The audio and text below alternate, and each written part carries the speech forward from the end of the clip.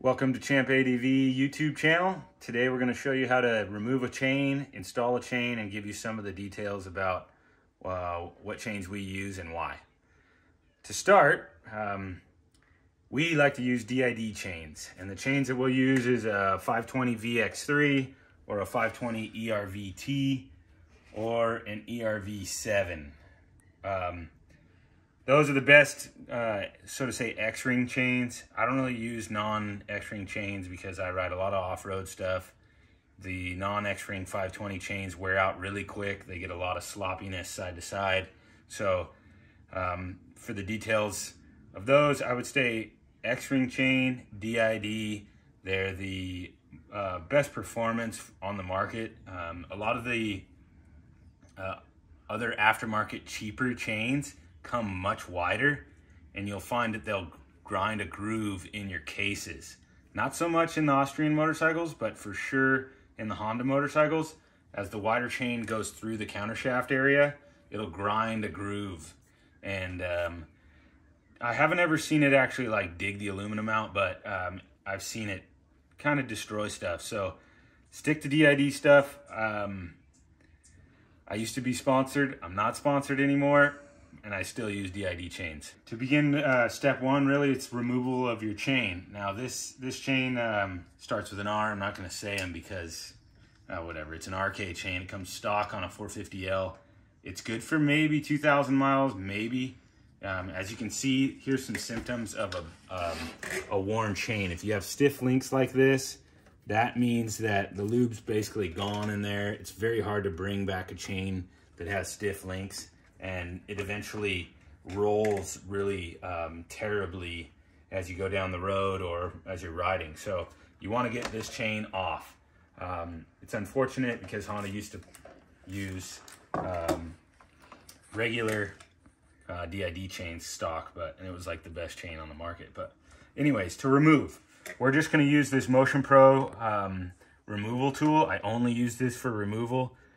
This is my way of just pushing the pin. I push it completely out, and instead of using a grinder or like some kind of a punch system, this piece, it's a 14. I just connect the piece, touch it right to the chain, and then this is the push pin here, and it's going to push and break the pin and push it all the way through. So as it puts pressure on it, eventually it's going to just pop, or it just barely popped right there. We're just going to spin this thing all the way out, both sides, and the link's going to come out the other side. And now, sorry, not the link, the pin is going to come out the other side of the link. And we'll back it out here, and this chain's going to be broken. Now, if you don't have this tool, or you're trying to, I think that this is the fastest way. You can use a grinder and grind off those tabs and then get that link off and push the pin out. But that makes a mess of sparks, and this is the easiest and quickest way. You can see if it got bound just like that as I pull it out. You can easily pull a chain out of the countershaft sprocket when it doesn't have stiff links. So another factor in wear, not only do these stiff links happen and you want to certainly replace it then, but as the chain spins around X amount of times, it starts to flatten your links, and a more worn chain will get super flat. And if you have harder sliders like a swing arm chain slider or stuff that's made to kind of outlast the chain, it's harder on your chain, so it'll actually wear the metal out on your chain before it wears the plastic out on your chain slider or your chain guide. So one of the factors is the flatness of your chain, and then also the side-to-side movement of your chain. If it has a lot of side-to-side movement, that's another factor you want to replace. If you use aluminum sprockets and you're going to change your aluminum sprockets, I suggest you replace your chain. If you use steel sprockets, like for instance this one, this is actually the one that comes stock on the 450L. It has like a neoprene cushion drive, and it also comes that cushion drive on the 13 countershaft. This sprocket will last forever. I've practically put 10,000 miles on my sprocket on my 450L, and I can't get this sprocket to wear out. So you can run continuous chains on a steel sprocket if it's strong enough. So just pay attention to the way the teeth are cupping out, or if they're never cupping out. And if they all remain the same, then you can always use a new chain or replace the chain in time. So I've probably used maybe 6 chains on my 450L to the same rear sprocket. And if you're wondering what gearing I use on my 450L, I run a 1451, but I have a camshaft and a decent amount of horsepower mods like a Pro Circuit exhaust and coolant outlet and Vortex ECU. So this is a trash can item. So you get your brand new chain after you've got your chain off, and you roll this thing on here. And what we're doing is we're figuring out the size that's required for your drive system. This is specifically 1351. We're going to leave the chain exactly, or the chain adjusters, swing arm adjusters, in the same exact spot as they were, because we might get really lucky. And in this case, we are getting very lucky. You can see that maybe the sizing difference from the D.I.D to the RK is quite a bit different. Here we are, we've got the meeting of the 2 chains. We're gonna push this pin out. Now, if you had different gearing, you might need to find where your chain's gonna sit. If you can see, this chain's got quite a bit of slack here. So if we tried to pull this chain tighter and run this link all the way to here, we'd have to run the adjusters quite a ways up into the swing arm. And you want to be careful about doing that, because you're making the bike's wheelbase shorter by a solid 1/2 inch, or in the realm of like 50 millimeters, and that could change the way the bike handles. Now, if you're trying to do all woods riding and you want a short wheelbase, then go for that. But if you're looking for stability, you want a longer wheelbase. So we're happy with where the chain adjuster is right now. We're going to adjust it, and we're going to push this pin out with the same tool that we used to remove the chain. And it's a brand new chain, so it's instead of doing any grinding, again, just gonna butt this thing up here. Take the 14 mil on the Motion Pro removal tool.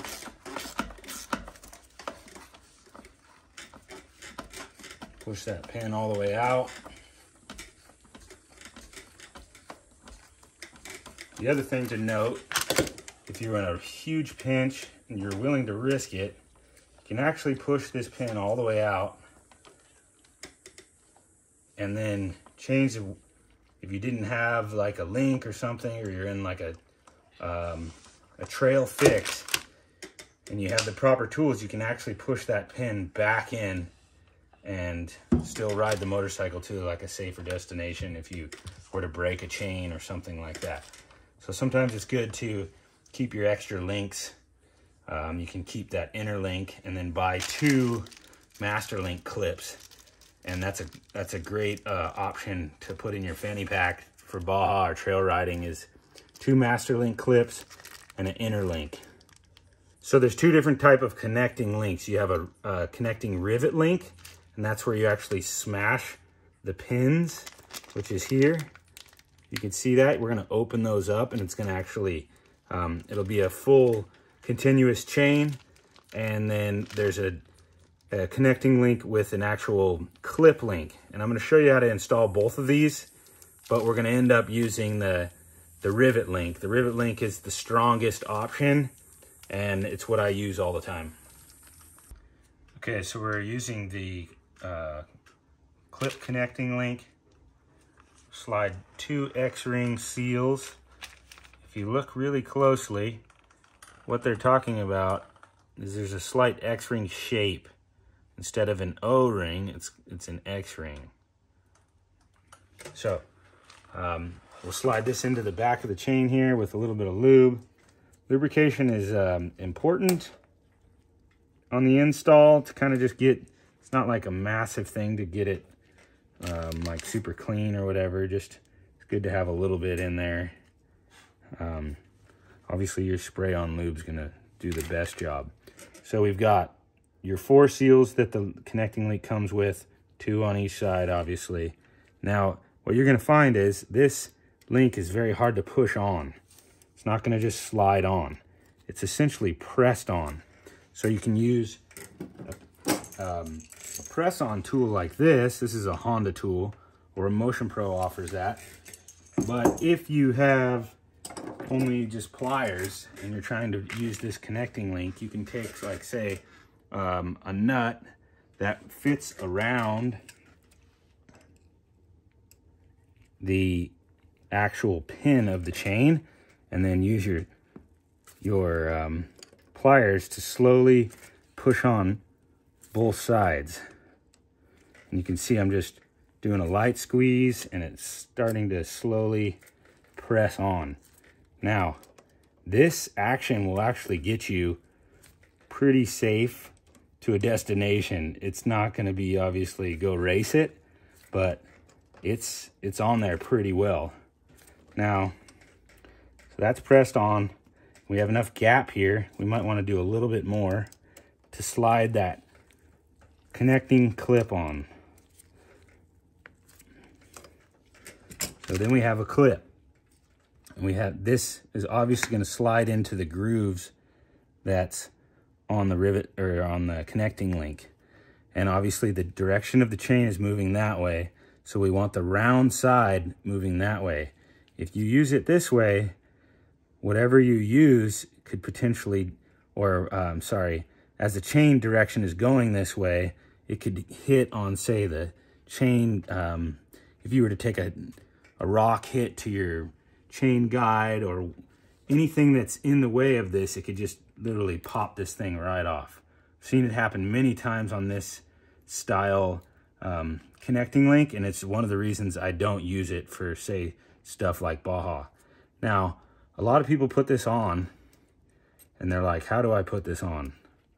It's very difficult, or I'm gonna use a punch or something like that. If you just take a set of regular old pliers that everyone pretty much has in their toolbox, and you put pressure from one side of the pin and then on the back side,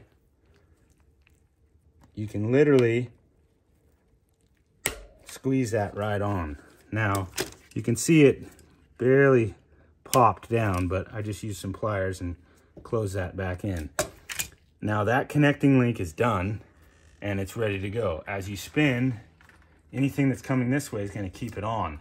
If you, say, lube your chain backwards, there's potential it could pop your connecting link off. So be careful.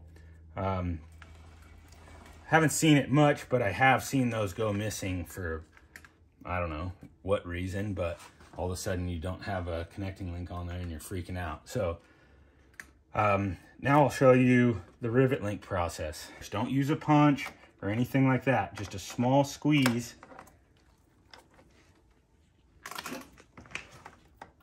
Like so. Removes that. Now, your harder process is going to be actually taking this link off. And if you try to use a set of pliers to pull it off, it's not going to really work. So I like to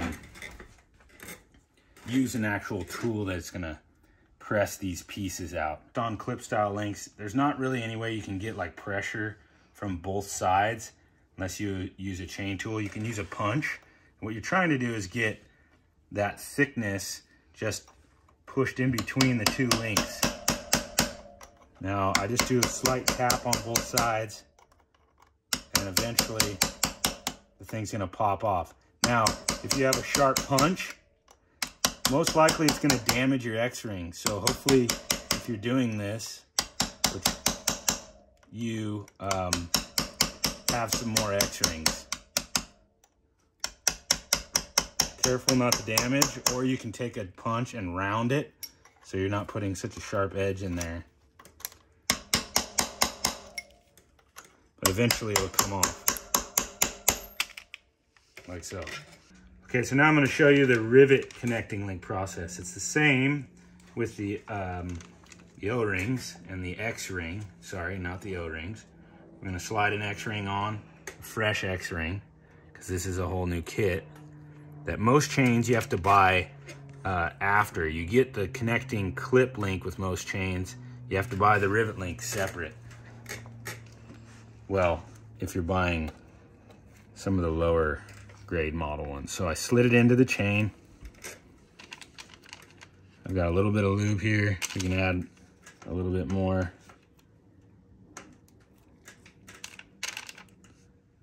Slide the O-ring, X-ring on. Now again, it's going to be exactly the same as that rivet link. And I'm just pushing it on to where it kind of stays with the grease. This is kind of a tricky process. You can use that same process where you have like a nut where you squeeze it. Or if you're good with your chain tool, which I'm decent at, what you want to do is, this is the tool sold by Honda. It's actually overpriced and really expensive. I got it back in the day, but those two pieces here, these indents are going to sit on the actual pin on the back side, and then this side is going to push this whole piece together. Now you have something, if you're going to use a rivet link tool, you have something of the sort. Hopefully you bought a Motion Pro tool, because those are pretty user friendly. You can see how it's pushed together. Now I'm going to use my ratchet and just slowly push that other side of the connecting link on. Now this isn't a bunch of torque being put on here. You want to basically go until it stops. If you go any farther than that, you're basically just smashing the X-ring and creating a stiff link. So you can see I've got the spacing real nice, and I pushed it together, it stopped, comes back a little bit naturally. Now it's all together. Now what we're gonna do is we're gonna push a pin with that same tool into these holes, and it's gonna open them up. And then this connecting, or the part of the outside link, is not gonna be able to come off that way. So I'm just connecting this tool together, and this part of, as my finger's touching, is gonna touch the back side of that pin, and the pin and the actual tool itself is gonna open that area of the pin, so this connecting style link won't move off. And all we're doing is we're opening that up so it can essentially all stay together. Now the process I use is just like I run it up, and then I just do a 1, 2, 3, and then I remove it, and I just take a look at it.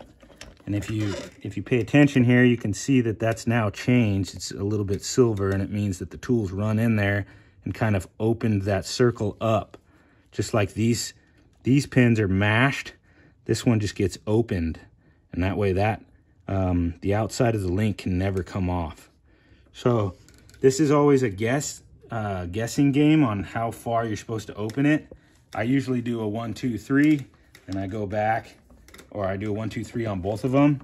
So I'm essentially like running a few threads in there, and then I just do I just kind of feel it, and it feels pretty tight, like it's about maxed out. And then I'll run it to the other one.